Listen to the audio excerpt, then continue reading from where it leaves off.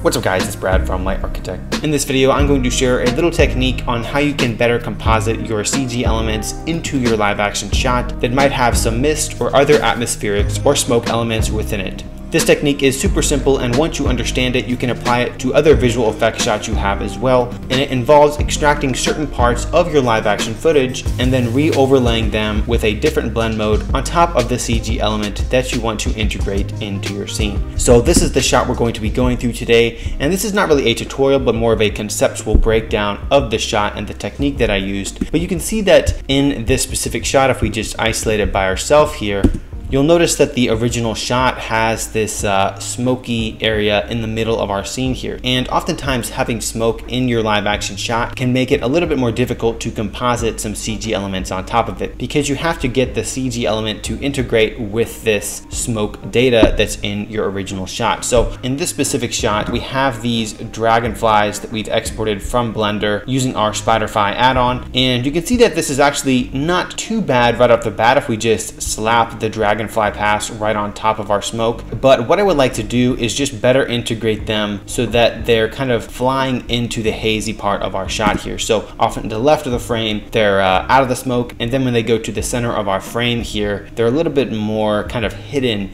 and their shadows are lifted by all of the smoke that's here. So one way we could do this is just overlay a smoke element on top of our dragonflies by themselves here in a pre-comp, and just kind of try to match the smoke element that we add to the dragonflies to the smoke in the live action shot. But another way we can do this is we can try to isolate the parts of our footage that contain the smoke and then re-overlay that on top of our dragonflies. So that's what I've done here, and you can see that if I go to our highlight smoke overlay layer here and I add that to our scene, if I just zoom in, you'll notice that when I enable it, it's actually overlaying a bit of atmosphere on our dragonflies. And all I'm actually doing here, if I go to this specific layer and isolate it, is extracting the highlights from our live action shot and then giving them a little bit of blur. So if I just take these two effects off, as well as our mask, this layer that we're overlaying on top of our dragonflies is just a copy of our live action footage. Then we're using the extract effect to extract the highlights and feather them a bit so that only this part of our footage is being extracted, and then any black portions here will be an alpha channel.